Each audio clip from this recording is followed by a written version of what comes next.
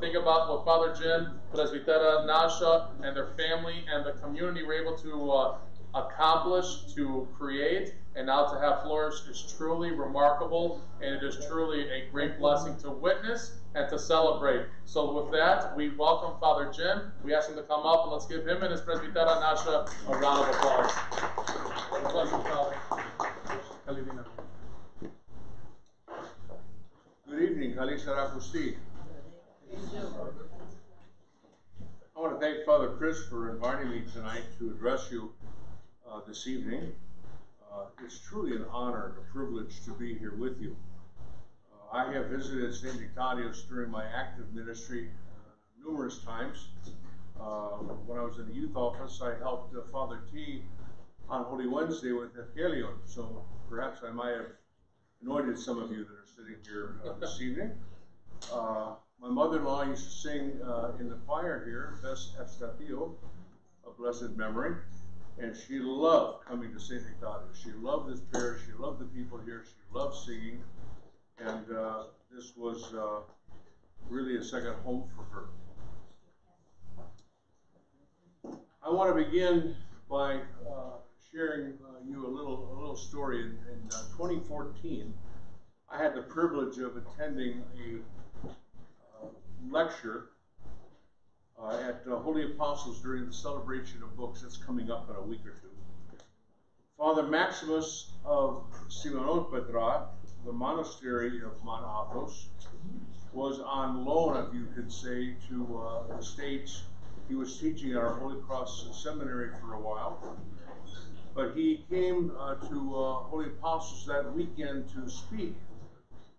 And as he was addressing the group of people that were there, among the many inspirational things that I came away with from his talk was the message of being aware and mindful of the numerous and various distractions that we have in our lives today.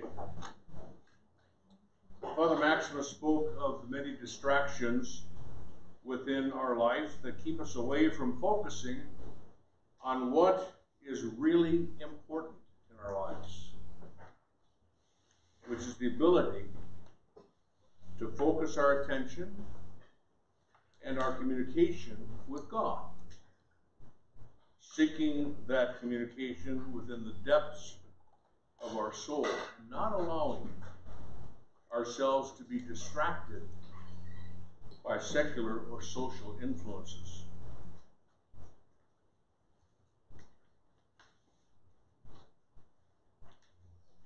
That paper's already stuck together. I like that. I'd like to share with you some examples of what I mean by distractions. Distractions such as television, that's probably the biggest distraction, and my biggest fault since I'm in retirement. Because of some medical issues I've had in recent years, spinal stenosis and yaramata, as they say. Televisions are everywhere. I don't know how many we have in our house, but we have more than we probably should. But they're in multiple rooms in our homes. You see them in restaurants and bars. You even see them in doctor's offices. And when I filled up the gas, the gas in my car, a TV was right over the gas pump. I mean, how much do you have to be exposed to in this stuff? It seems that they're everywhere, and every time you turn around, you're exposed to some kind of a television. Then there's the ever-memorable computer.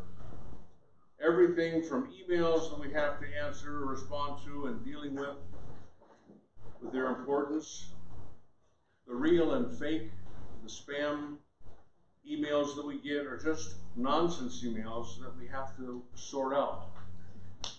It becomes quite a distraction in our lives and something that we just unfortunately have to get used to. Then it's the ever-memorable cell phone. You know what this is, you can't live without it, right? They call it smartphones, but I don't know why they call them smartphones. Don't you feel smarter. You got one. Well, no, you got one dummy who doesn't know how to use it. That's my problem. That's my problem. But again, we deal with phone calls and text messages all the time. And I saw a piece on the Today Show this morning about fake text messages and phone calls you get, spam phone calls you get, and they say not to answer them. Well, how do you know which ones to answer, which ones not to answer? I'm always getting scolded by Frederick about, you shouldn't have opened that. But if I didn't open it, I wouldn't know what it was. So where do you go with this? But again, that's just another distraction in our life and another pain. There are things on social media like YouTube and Twitter and Facebook. And I ask you, are all these mediums necessary? We learned, 30 years ago, we learned to live without these things. We didn't have them, did we? I'd like to ask a question, and just see a show of hands. How many of you use Twitter? 1, 2, 3. Okay, how many of you use Facebook? Well, a lot of you use Facebook, huh? Let me just ask you, does anybody really care what you're doing when you're using Facebook? I mean, do they really care? I mean, maybe your family does, and that's okay. But sometimes people put things out there just for the sake of putting things out there, and it's all cosa bullo, as they say. It's just all nonsense talk.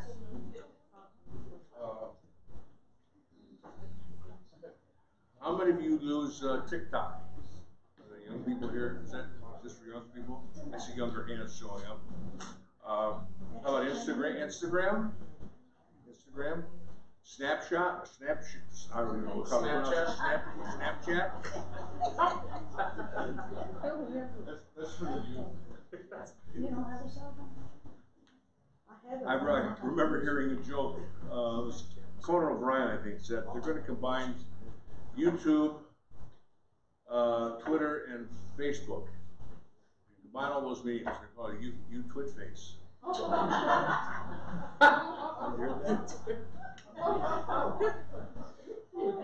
But anyway, these are all distractions in our life. Things that sometimes we say we can't live without, but at the same time, things that we are living with now that are distractions. Can anybody of you, if you're bold enough to respond to this question, tell me why you use these platforms, or any of these platforms? Is there a positive you can come out of this, Father? I would only say, both in the church and myself, it's connectivity. It's the new level connectivity with anyone and anything. But that would be my main reason of why I use it and why I still have it. Now, I hear churches use Facebook for certain organizations, Correct. Like the young people for youth groups and whatnot, and I can see that as long as it stays within that parameter.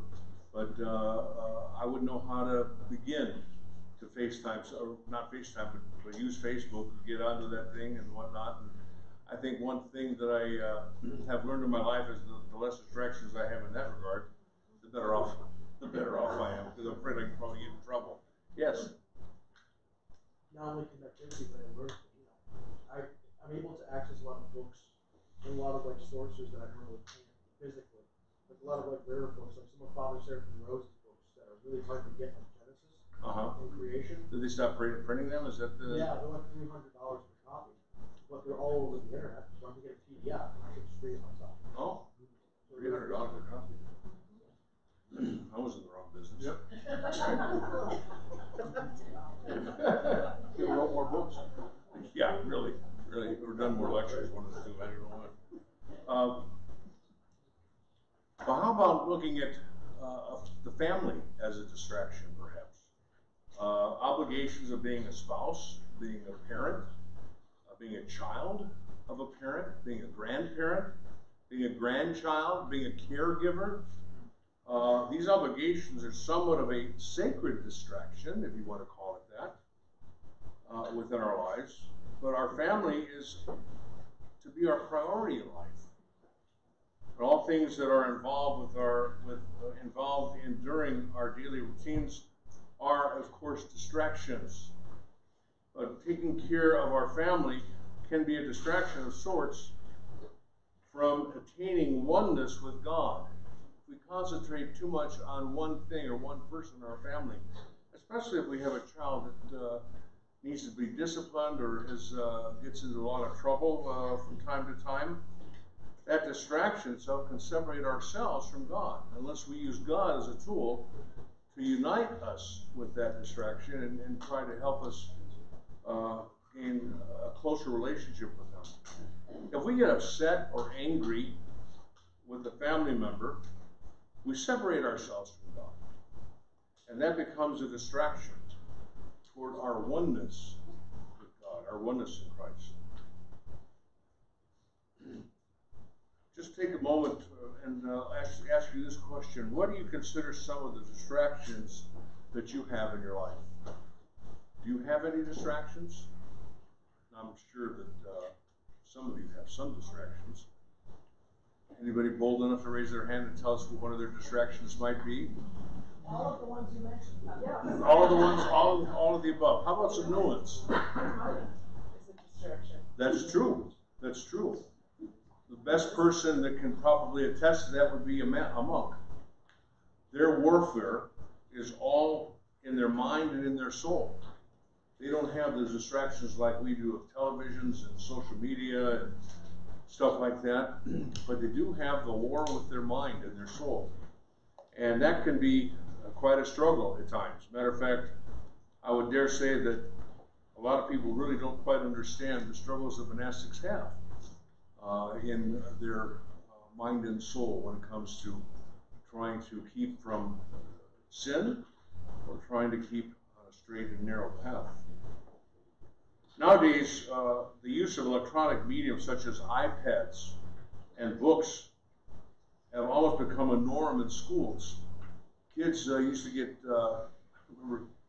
get bad backs from carrying their books at home because they'd have their backpack on. They'd be walking like well, they wouldn't walk like I do, kind of walking with their back tilted. And this got me to thinking, our teachers back in the day, and I think some of you might be able to relate to this, when we were growing up in school, taught us by looking at us, looking at their pupils directly. No use of any medium, a smart board, a computer. They just used chalk on a blackboard. No calculator. No calculators either. No, you had to use your fingers and sometimes take your shoes off and use your toes. That's why I didn't go very far in math. I could never get my shoes off. When I was a youngster, a little tyke, could have been fifth grade, could have been kindergarten or first grade. One of the first things that I remember being taught about crossing the street was stop, look, and listen. You stop, look for traffic both ways, then you look and listen for traffic, or listen for someone to say it's okay to cross the street, or don't cross the street, traffic's coming. Well, I believe that we need to go back to the basics within our lives and sometimes take a step to stop, look, and listen to our Lord specifically. When I'm driving with Presbytera, she doesn't sit in the back seat, but she's a good back seat driver in the front seat. Keeps telling me that I roll through stop signs and roll through my turning right on red lights and don't stop properly. I guess for the most part she's right, or maybe I should say she's always right. I'm not just saying that because she's here, but it's the truth. I've been caught twice by the Big Brother cameras in turning right on a red. And she told me that I need to count to 3 because I make a turn on a red or stop at a stop sign and just kind of roll through it. Well, Father Maximus suggests that whenever we need to stop to do something, we can be more fruitful in our approach toward connecting ourselves closer to God, closer to the Lord, by taking time to stop and reflect as to what we're doing at that time. And he stated it only takes 3 seconds. 3 seconds. 3 seconds to say the Jesus prayer. Lord Jesus Christ, Son of God, have mercy on me, a sinner. So now when I need to stop and when I think about it, sometimes I don't. When I do, I stop and I'll say, Lord Jesus Christ, Son of God, have mercy on me, a sinner. And then I'll go. And they'll do the same thing at a turn right at a stoplight. And to this point in time, I haven't gotten a ticket in quite a while because I've been using the Jesus prayer on that occasion. So I need to thank both Presbytera and Father Maximus for those suggestions. Now, I don't always do it, as Presbytera can attest, but I try when I remember.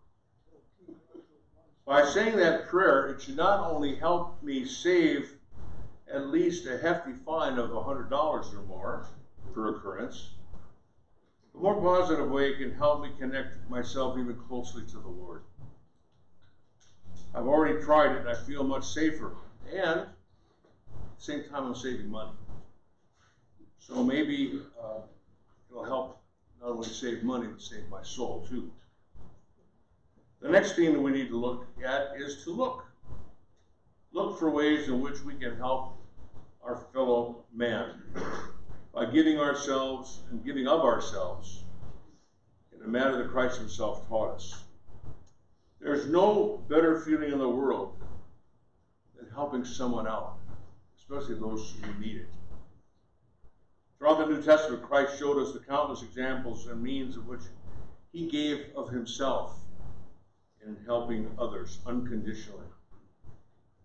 Through the ideals of Christian stewardship, one comes to mind that through the very ideals that Christ taught us, when we talk about looking out for our fellow man in our attempts for helping out our fellow man, we can indeed give of our time, helping out others, those who are in need, spending time reading to children at school, spending time visiting an elderly person, whether it be a relative or a friend, perhaps some of the Greek American nursing facility, visiting the sick, helping out with youth programs here at church. Perhaps you can help out with your Junior Olympics program, or Oratorical Festival, or even the Fanari Camp program. We have many, many opportunities to give of our time in the church, but it's not about having to be asked to do something. It's about you stepping forward and doing it on your own, volunteering yourself to give of your time, which in turn means that you'll be giving of your talents as well. Doing things through church organizations such as Philanthropos, youth groups, men ministry, parish council, the choir, chanting, the beautiful chanting tonight from the chanters that you had. It was very, very inspiring this evening. By taking the time and the talent to make crafts, perhaps for a crafts bazaar, or doing some sewing, or cleaning, or baking, or cooking, making coliva, making prospero, decorating icons. There's so many things that so many of you have the God-given talent to do. Doing these things is, again, giving of our time and giving ourselves an opportunity to look in a positive way towards uniting ourselves with Christ through our actions, through our works. And then, of course, we give of our treasures, making donations to various causes, helping out to organize and run fundraising events, and helping develop creative ideas for fundraising. I'm sure that you have no problem raising monies in this church, right? Sure. Yeah, sure. You know, it's always nice for someone to come up and say to you, Father, I've got an idea for a fundraiser. Now, other than short of a casino night or something like that, we usually listen. And sometimes people come up with some very, very good suggestions. So try to be creative in that thought and help the church, again, not by being waiting to be asked, but to ask and volunteer yourself for that particular cause. People in general need to become more proactive and look to offer their help and assistance for the benefit of others, and in turn it comes to benefit you too, but also your church, and most especially those in need, and simply not wait to be asked. The ability to physically look around your surroundings is also imperative, especially when we are in church. You have a beautiful church building here, and inside your church, your nave and your altar are flooded with iconography. And I don't mean for you to just look at these icons and look at the holy altar and seeking inspiration and connection to Christ and God. Those icons on the walls are not there just for decoration, they're there for a reason. They're there to communicate with us and to pray to you, and for you to pray to those icons, to receive their inspiration, and to lead you to becoming closer to Christ, so you can achieve the grace that leads toward our salvation. I remember in my days at seminary, and Father Chris can attest to that because he and I were schoolmates a couple years apart. There was a beautiful icon on the iconostation at the chapel of the Panagia. And for some reason, that icon always spoke to me.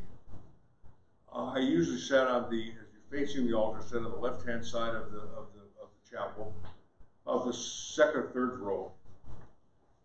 And I would just gaze upon the face of that icon. And at times, I was mesmerized by it. And it led me to inspiration to grow closer to an appreciation of the Panagia, of what she stood for, who she was, and how she accepted the call to bear Christ, to bear God. And that's something that almost for many of us would be incomprehensible. Can you imagine God coming to you and asking you to do something as great as that? The first thing that would come to mind is, I'm not worthy. And she wasn't either. She didn't feel worthy. But she accepted that invitation. She accepted that calling. One that really changed the lives of all of us throughout the history of man. We look at these icons to inspire us so that we can achieve the grace that leads us toward our salvation. But among the things that we need to be most sensitive to is perhaps, and most important of these three things that we talk about stop, look, and listen, is to listen to our Lord. That's to listen to what He has to say to us. We get so distracted in our lives with all of the technology that is in front of us that we simply don't take the time to listen. Listen to what the Lord is saying to us. You've heard the expression that silence is golden. Parents used to tell us all the time, and that was a nice way of just telling us to shut up. But sometimes we need silence around us so that we can listen more closely to what the Lord is trying to tell us. We all too often do not take the time to simply listen to what the Lord has to say to us. We're too busy, too distracted, watching television, listening to our radios or downloads of music, fooling around on the internet, or playing games. We get so distracted with the superficial things in life that we do not take the time to listen to the Lord as he attempts to reach out to us within the depths of what is very, very important, the depths of our very soul. When I've spoken to groups in the past, I've liked to use this exercise. I want you to all close your eyes for just a moment, and we're going to be silent for close to a minute and see if some way you can hear the Lord speaking to you through this quiet and silent prayer. So let's close our eyes for a moment. Bow your heads if you would. And just let's remain silent for a minute.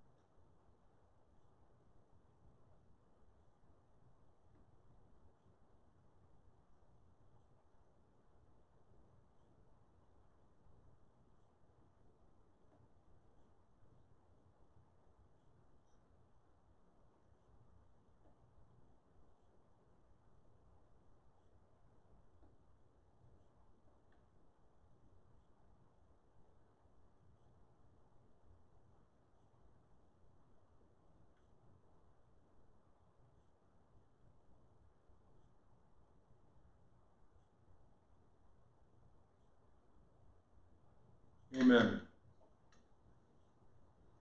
That seemed like an eternity, didn't it? It seemed like a long time. It wasn't more than 30, 35 seconds. Can you imagine how much you could get done in a minute by being quiet and silent and trying to listen to the Lord? I think the Lord spoke to me while I had my eyes closed. He said, let's wrap this up pretty soon. During my active ministry, I taught prospective catechists the very first session of the numerous classes of catechism that I offered, catechism instruction that I offered, that they would receive prior to their chrismation or even baptism in the church. Here I'm talking about adults now.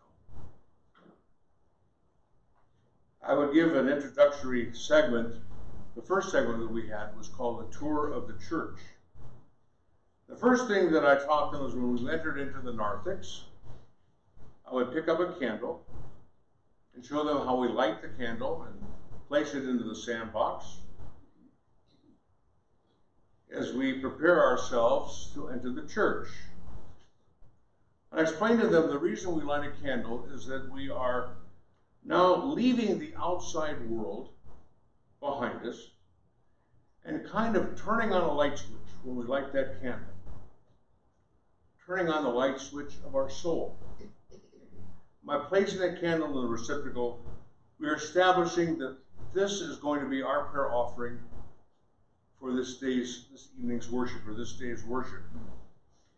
With the lighting of that taper and placing it in the sandbox, we're beginning to actively remind ourselves that we are no longer concerned about the things that are going outside of the church. Now we're going to focus our attention on what's going on inside the church.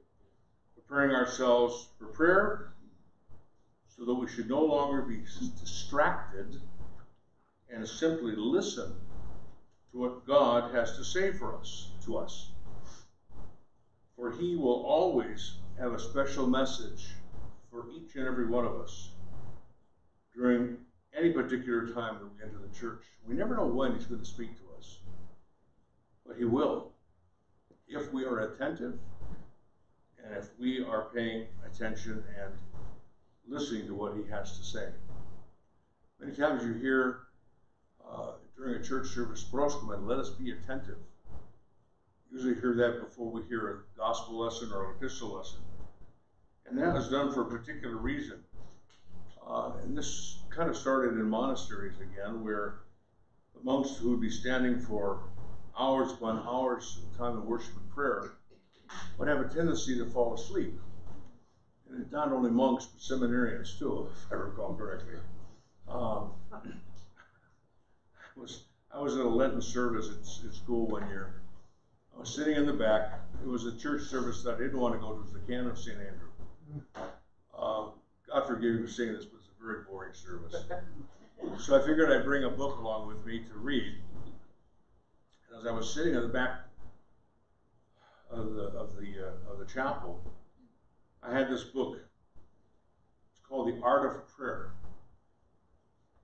And I sat down, I placed the book across my chest, and I nodded off, fell asleep, with the book, The Art of Prayer, across my chest. Well, the now Metropolitan Isaiah, who was Father Isaiah at the time, who was our Dean of Students, walked in and watched me sleeping with The Art of Prayer across my chest. Needless to say, he kicked me and woke me up. And he used to wear these big, heavy boots. Still does. And kind of jostled me for a minute. But then he laughed. I wasn't laughing at the time. I was very embarrassed.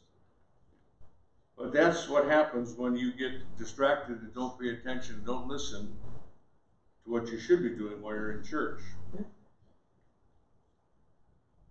I often got distracted in chapel services as well. I remember another time that I was in chapel.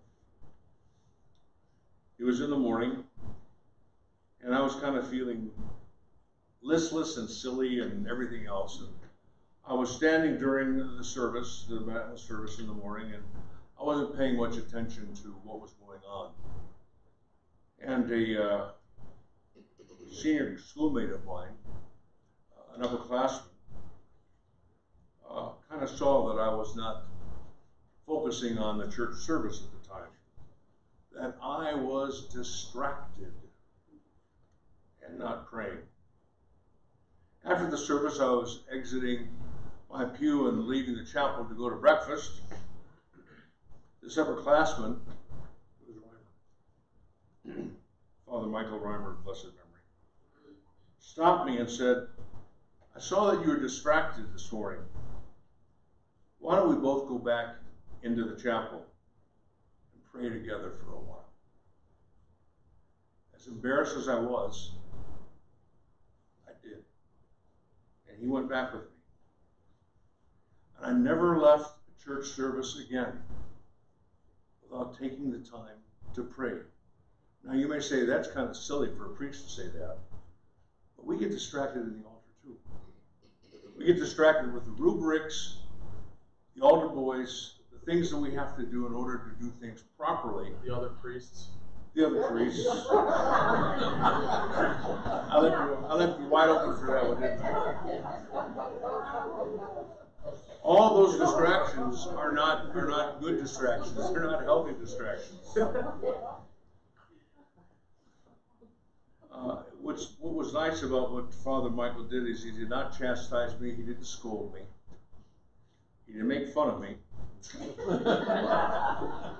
He just simply asked if I wanted to go back into the chapel and pray with him. That had a tremendous impact on me. I never, ever forgot it. So with all these things being said, we need to really take a time in our church today that has been given to us by God during this holy season of Great Lent to stop, to look, and to listen. To whom? To our Lord. And give ourselves the opportunity to grow closer to Christ. At the same time, better ourselves and allow our souls to grow for our spiritual lives so that we can mature our life in Christ. With these words, I wish you Kalisa Akusti. Have a blessed night.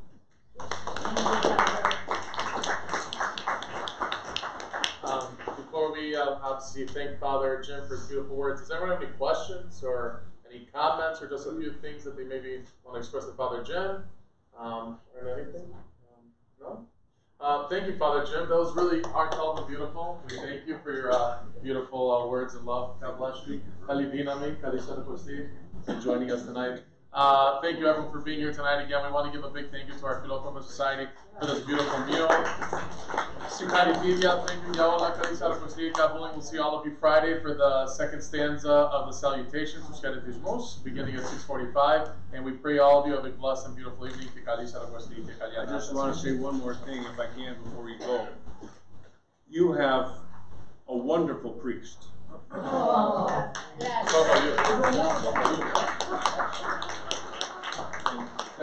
And all I can say, because I've been around, I served numerous parishes and the metropolis as well as youth director, etc., etc. Treat him well, because he's a gem. Every day. Every day, absolutely. I don't say this big. He's a year older this way. Well, it's a fact. It's a fact that we have a lot of good priests out there, but then we have exceptional priests. And Father Chris goes into that category. Exceptional.